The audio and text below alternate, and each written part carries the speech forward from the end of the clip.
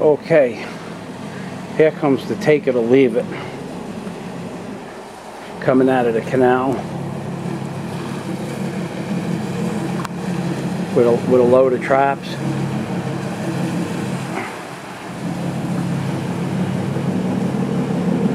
It wasn't Petey.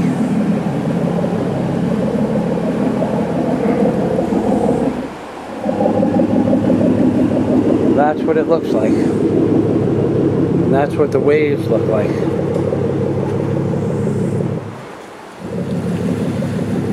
But that's what happens with the boats when the boats are full of traps.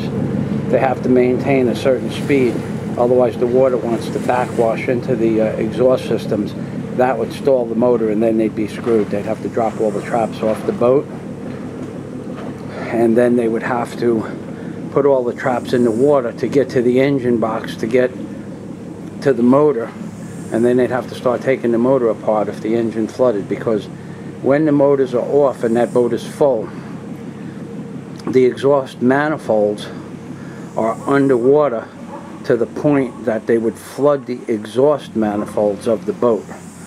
And that's some things that people don't understand, is why they maintain that speed down the canal.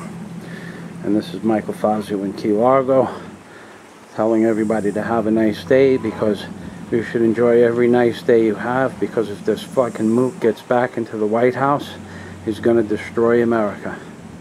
And remember, ladies and gentlemen, when you vote, vote your conscience, and vote Michael Fazio for President 2012. And God day to everybody, even though there is no God per se. God day to everybody. It fooled me, that's for sure. Fooled me. I can prove to you that it fooled me. Here we go. Look at that. If you don't think I got fooled.